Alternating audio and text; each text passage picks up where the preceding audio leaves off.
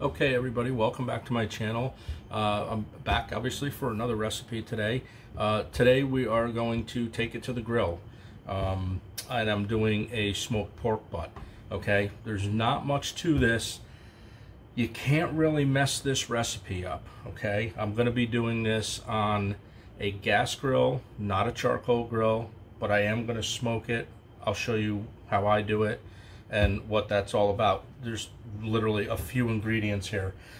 There's obviously the pork butt with the bone in. You try to always do them with the bone in. You'll get a little bit more flavor. It'll stay a little bit more moist for you. So I have my pork butt here. I have some hickory smoked, actually just hickory chips that I'll use for smoking, I should say. I have my squirt bottle. It's just a normal squirt bottle. You can pick this up anywhere. You can get this at a hardware store. You can get these at Walmart. You can probably get these at any local place you get your groceries. Okay, that's filled with apple cider vinegar, and this I will use to keep the top and sides of the pork butt moist through cooking. Okay, I have some seasoning here as well. I have some Blackstone all-purpose seasoning, just so you know. I'll let you know pretty much what's in this. We have some salt in this. We have some chili pepper in that, brown sugar, garlic powder, onion powder, get some paprika for color, and there's a little bit of hickory smoked flavor in this. So between this and the hickory smoked wood chips, we should get a nice bark off this, and we should get a nice smoke ring in this. Okay. And I have, because I don't have a actual smoker box, I'm just using, and there's nothing wrong with this, you're just using some Reynolds easy foil packs. Okay, I have 2 of them. Okay, it's because what we're going to do is we're going to fill these up, two handfuls, 3 handfuls in this. We're going to cover this with aluminum foil, poke a couple holes in it, put it over the hottest part of the burner, and get these going. Okay, so this is pretty much all that this consists of, and we're gonna roast this or grill this, indirect heating on this, by the way. It's about an hour and a half per pound. This says this is a small pork butt, because I'm not doing pulled pork sandwiches with this. I'm doing something else with this recipe, so I don't need like an 8-pound pork roast, okay, or pork butt. So this is about 3.5 pounds. So I'm anticipating that that's going to be 5 to 6 hours. Okay, all right. So let me just remove some of this stuff, and we'll get going with this recipe. Again, no big deal. Anybody can do this. If you ever want a smoked pork butt, follow along on this recipe, and we'll help you out. We'll get you going on this. So we're just going to move all this stuff. We're going to push this stuff aside, and we are just going to,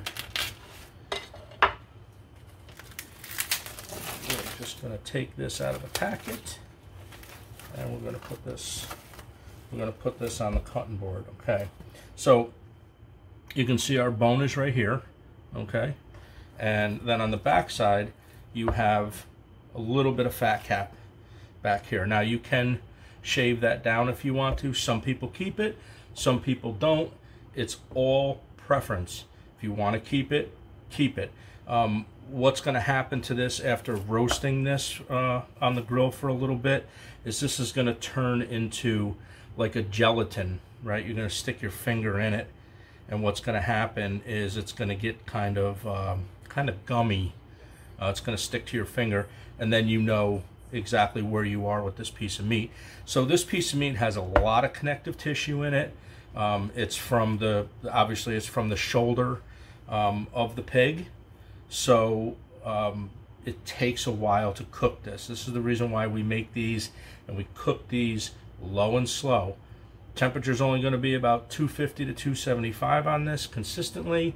Hopefully we can hold the temperature, which I don't see a problem doing that. And that's what we're going to do. We're just going to take a little bit of this fat off. Now, people do take it and just score it like this as well. Okay, so you can do this. You could kind of checkerboard it to get a little bit more flavor down in the meat if you wanted to do that. I'm gonna take a little bit of this fat cap off, not a lot, just a little bit, just until you can almost see, right there, the actual meat coming through. Now there's not, the butcher did a really good job on this. There's really not a lot of fat on this, okay? They did actually a really good job. But I'm just gonna clean it up just a little bit, like literally just a little bit. There's no big fat marks or pieces hanging out, so we are done with that, okay? Take off as much fat as you want, leave as much fat on as you want to as well. It doesn't matter, leave it on, take it off. All right, so that's it for that. So now I'm going to just clean off my hands a little bit, and we're going to get going on the rub. Okay, so we're going to be really generous with this. We want to coat this evenly, right? We don't want a lot of, and then we're going to just press it. Like I said, all pork roast, I mean, you really can't, and you can mess it up. You can mess anything up if you want to bad enough. But this is what we're doing. Giving this a nice coat. And the brown sugar that's in there is going to melt down. It's going to make it beautiful. Okay? Make sure you coat all sides just like that. Don't be afraid to get your hand in there, right? Just like that. And so this is has a little bit of a tang to it, as far as, not a tang, but maybe a little bit of because of the chili powder that's in this. So this is what we're going to do. We're just going to clear up our cutting board, get all the excess stuff off. Don't be afraid. Roll it around. Make sure you use all your seasoning if you can. Make sure the edges are nice and coated. I try to leave one hand clean. Okay, so this is our pork butt. We're all seasoned up. We are all ready to go. Okay. This, just so you guys know, this seasoning was about $6 for a whole bottle. You'll get numerous pork roast out of this, or any other meats, ribs, whatever. Use this. This is a decent product. Okay, so our pork roast is all set. I am going to go fire up the grill, and we're going to show you what's next. I'm just going to get cleaned up, and I'll be back with you guys in just a couple of minutes. All right, so really quick, I'm going to show you guys how to just do the smoking chips here to get your smoke. Very simple. Like I said in the first segment a couple minutes ago, you're just using a foiled pan. I don't know how big these are, but if you look at a normal size hand, it's about maybe the size of your hand. It's probably about 2 inches deep as well. So you should get a nice smoke off this. You should get maybe, I'm hoping to get 30 to 45 minutes off of each one. And if this has to go 5 hours, you're going to be changing these in and out. That's why I have 2 of these going on here, okay? There's a big thing about soak your wood chips, don't smoke your wood chips. For this recipe, I'm not going to smoke my wood chips because I'll get a quicker smoke off that. If you wet them and you put them on your grill, you're going to get a lot of, obviously, condensation that's going to, it's going to kind of gas off, right? You're going to get that moisture before you get the smoke. So I want the smoke pretty much right away. That's why I'm doing dry wood chips. So this is it. This is what we're going to do. We're just really simple. You're just going to take a couple handfuls, just like this. Okay. In each one, like this. I'd say fill it about maybe a quarter to a half full, because once these start burning, these will go for a little bit. Okay, so this is all we're doing. We're just adding wood chips to these. All right, and then the next thing we're going to do is we're just going to take some aluminum foil, and it's important to try to get this as tight as you can. So kind of pinch underneath each one and do one end first, then kind of pull and stretch and do this side over here, and then you know that from front to back you're pretty tight. Okay, which, well, I'll leave that out. But so this is what you want to do. Okay, so it's as simple as that. Now you got a nice taunt top to your wood chips. Okay, so again, I'm just doing this, spin it around, go taunt with that as well, and then we're going to fold that under, and we're going to fold this side under as well. Okay, and now the only other thing we're going to do is we're just going to poke a couple of holes in it. Now I'm not going to poke a lot of holes in it. Okay, we're just going to poke like maybe 3 holes in it. The more holes that you have in these, the more that your wood chips are going to burn faster. So we're trying to get a slow burn on these, make them last a little bit longer, and that's really about it. That's the only reason why I poke just a few holes in them. Some people might poke a lot of holes in them. You know, this is just the way I choose to do this today. You can do this any way you want to. It's a long smoking process. Like I said, this pork butt's probably going to take about 5 hours-ish. It's going to be on the grill for probably 3 to 3.5, I would estimate. Maybe I'm estimating wrong, but probably 3.5 hours on that. And then once the smoking process is done, it's done. Okay. One other thing I wanted to mention here. If anybody is in the market for a flexible boning knife, this is a Victorinox knife. Okay, this is a great product. Okay, so if you're in the mood for a boning knife, I would say head this way. I know a lot of butchers use this. I've seen a lot of meat cutters use this knife. Excellent. You can get this, I think you can get this on Amazon. I'm not being sponsored by these guys. I just think it's a great knife. So you can go there. They're about, I don't know, $45 or something like that for a knife. So if you're in the mood for a boning knife, do a Victorinox. Okay, so that's it for this segment. My grill is heating up out there. I'm going to get it to the right temperature, and then we're going to go drop the wood chips on. And then we're going to put the pork butt on. And then we're just going to let it go, low and slow. Okay, hopefully this won't be a long video, but hopefully it'll get a great result at the end and some pretty good food. Okay, I'll be back when I go put this on the grill. Okay, so I'm outside. I'm just going to fill you guys in on what I did so far. I cleaned my grill. I turned all my burners on high. I burned anything that could possibly be on the grill. So the only thing we're going to do right now is we're just going to take this, and these are our wood chips. I'm going to stick them in the back of the grill. Okay, so every grill is a little bit different. Okay, my burners actually run 1, 2, 3, and 4. Okay, some grills might go this way, 1, 2, 3, and then 4 in the back. Mine happen to run this way, so we're doing an indirect process here today. So I only have the left burner over here on. That's the only one that's lit. We're looking for a target temperature of anywhere between 250 and 275, and that is what it's going to be for the rest of the cooking process. I just want to show you what I did on the inside. So it's indirect, so we're only going to be heating on this side. We're going to be cooking on this side only. So what I did, as you can see, I removed the grate over here. I put the wood chips directly on there, and you can see they are starting to smoke. So they are giving off a little bit of an odor right now, a little bit of the smoke. So right now is where we're going to turn around, and we are going to put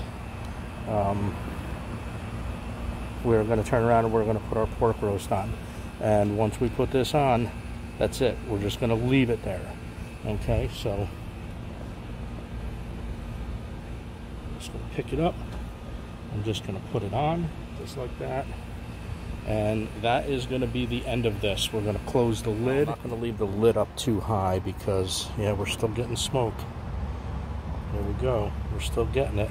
So those chips are definitely doing their thing. What I'm going to do is I'm actually going to put another one on because it takes a little while for this to get going. So I figure in another half hour, the second one that I just put on will be going. And this is what our pork roast looks like. Now, it's still, you know, not even thinking about being done. It's only in the first hour. So we're gonna leave this right here, and we're just gonna keep it going. Okay, so I am on my second hour of this pork butt. I keep saying pork roast. It is not a pork roast. It is a pork butt. I've been smoking this for 2 hours now. The one problem that I did have is you can see the temperature here is reading almost 400 degrees. This is why I don't like these dome things at all temperature. The thermometers hate them. I wound up repoking the pork butt, and then this is the actual temperature. Now right now it's 266. It has been steady between 273 and 277. So the reason why you're getting a difference in temperature is because if you look, and you know, if some of you guys know this or don't know this, on the side right here, you have a hole here for ventilation. You have another one on the other side for ventilation as well. Well, today happens to be where you're getting a little bit of wind. So when the wind is blowing from the left side of the grill over to the right side of the grill, your number here, your temperature, will heat up. When it goes to the other side, because of where the probe is, it'll actually cool down. But you're averaging about 275 is exactly where I need to be. So keep in mind that the thermometer that is built in the grill, which is up here, it's about 105 degrees off.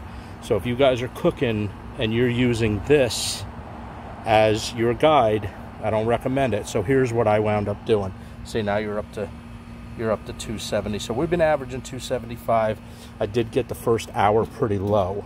Okay, so here's what we got. So this is what I did. If you remember when you were in school, you put the safety pin through the skin of your thumb. Well, or at least I did. This is basically what I did here. I just pierced the meat and left the probe sticking up so I can get an actual temperature of the air temperature blowing across the top of the roast. I did change my foil pack out over here for some smoke. And what we're gonna do here now, you can see it's starting to get all nice and juicy. Everything's starting to flow over here. It looks good.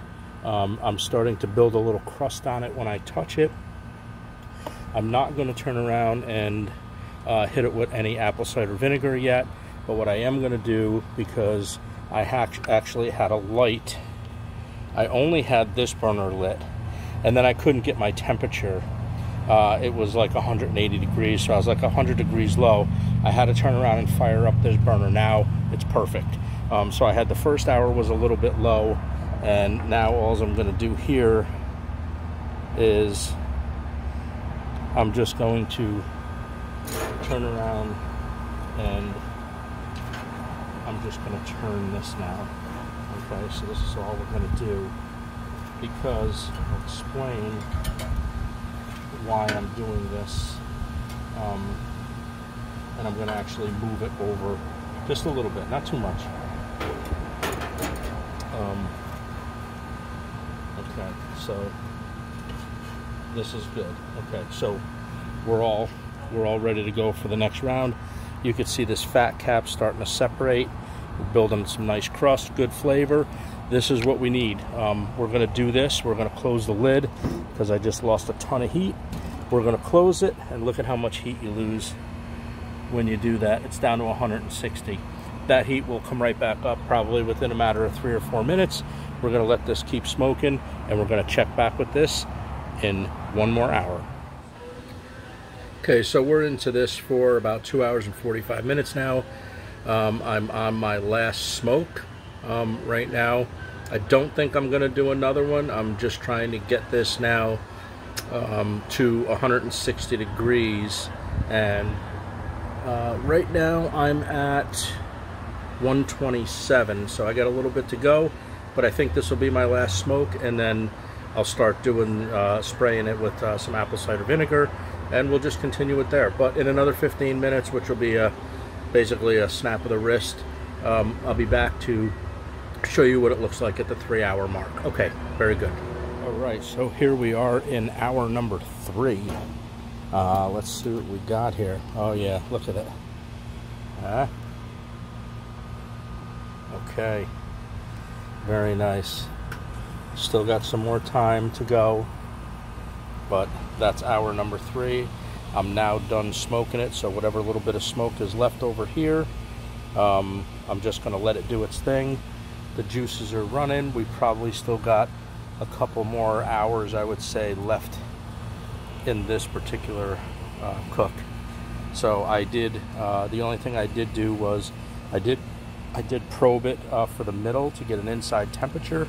We're cooking this until 160 in the middle. Okay, so at 160 what we're going to do is we're going to wrap it up in heavy duty aluminum foil, and from that point we can either leave it on the grill or we can put it in the oven, because it's not going to accept any more smoke at that point, and all you're doing is just cooking the internal temperature to anywhere between 195 and 200 degrees. I'll probably go on the top end to about 198, 200, and then this is going to rest for an hour, and then we can pull this apart and we can see exactly what a 5 to 6 hour smoke has done for us. So I'm not going to spray this with vinegar yet because the top is still nice and moist.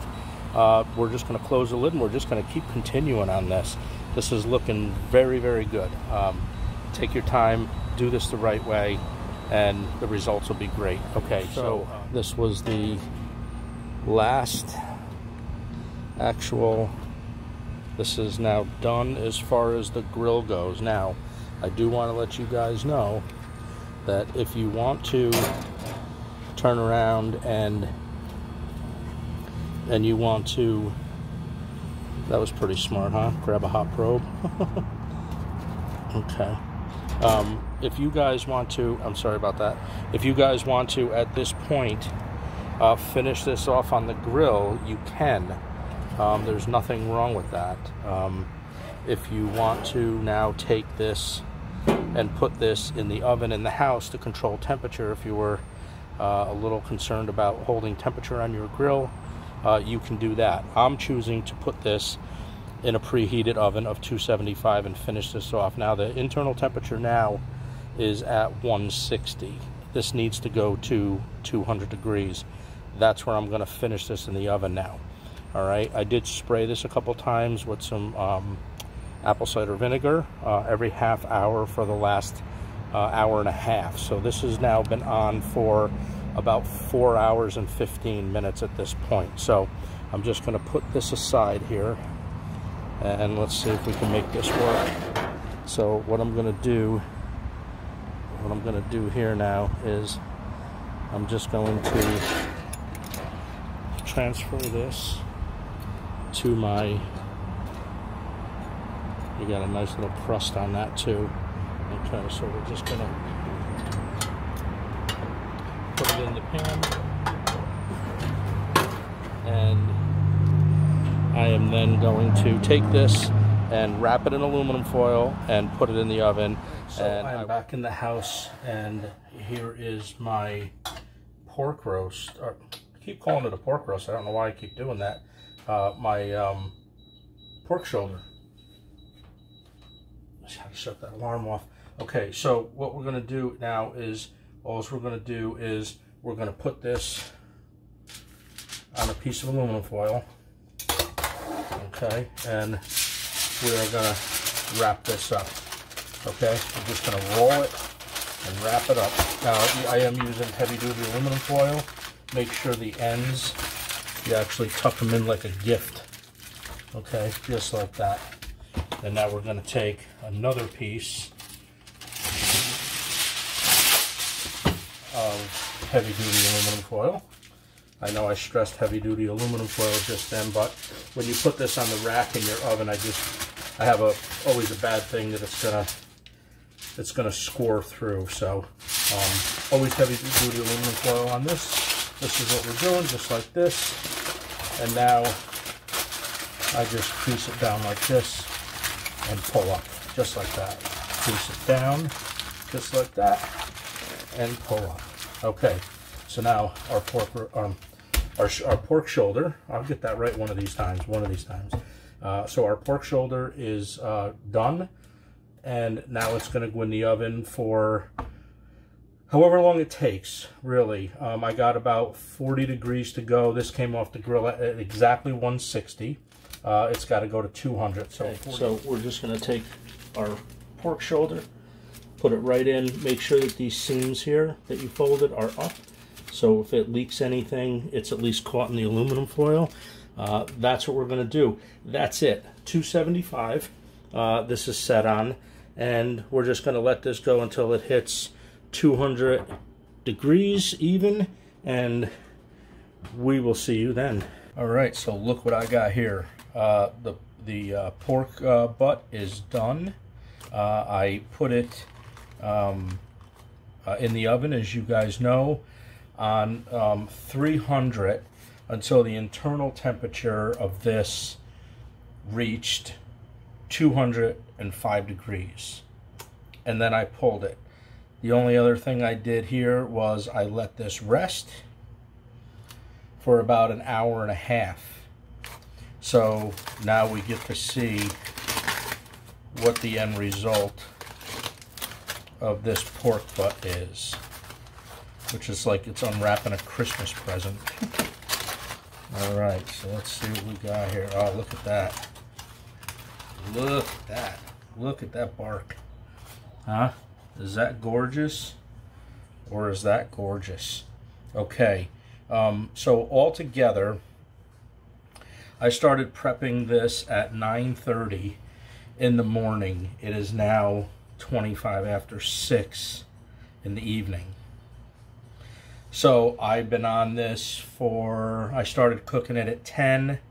It came out at 5. So, you know, that's how long it took, right? 10 o'clock, it took about, I've been on this piece of meat for about 7 hours, but the whole thing with this is, let me see if I can do this without it falling apart. I'm going to do this, and then I'm going to put this up here for you guys. Now there's also quite a bit of juice in here. We're going to save that. You can see all the juice that it rendered. Alright, so we're going to set that aside, and then we're going to take this bone over here and see how it comes out. Yeah, look. Absolutely clean as a bell. Okay, so we're going to take that, we're going to stick that aside, and I'm going to start tearing into this a little bit and see exactly what we, oh, it just falls apart. Just falls apart. Look at how nice and juicy that is. It's not dry, not by any stretch of the imagination is this dry. So let's just start getting into this a little bit and pulling this. You don't even have to, this is still hot too. I'm not going to be making like a pork sandwich with this, but whew, that's still hot. I think I'm going to be using the fork here. So let's just do this type of thing. Look at it, just shreds right open. This is beautiful. I've been looking forward to this all day long, and I'm so happy that this came out. I smoked it 3 rounds, basically in my terminology, I guess. I put 3 of those wood chips, the containers, in here. So this is, ooh, wow, this is so juicy, so nice. So I just wanted to show you guys what this looks like. I'm going to stick the bone over there. So this is, and there's a nice crust on it. It's beautiful. So this is how we're gonna, I'm all dirty here. So I'm just gonna wipe my hands off, and then we're gonna close this video out. The juice, if you shred all this, I'm not shredding it all because I'm not using all of this right now. The more you rip apart, the more tendency it has to dry out. So what I'm going to wind up doing, if you guys rip this all apart and shred this, I would put it in some kind of pan and pour the juice back over it, put some aluminum foil over it, and just let it chill out for a little while till it cools down. Then put it in the refrigerator. And you know, if you're not going to eat it fresh like this, let me try a little bit of this. Hold on. Oh, God. Awesome stuff. All right, so you guys got the recipe to this. This is what we did today. I hope you guys enjoy this recipe. It's a 7-hour deal, but it's so well worth it.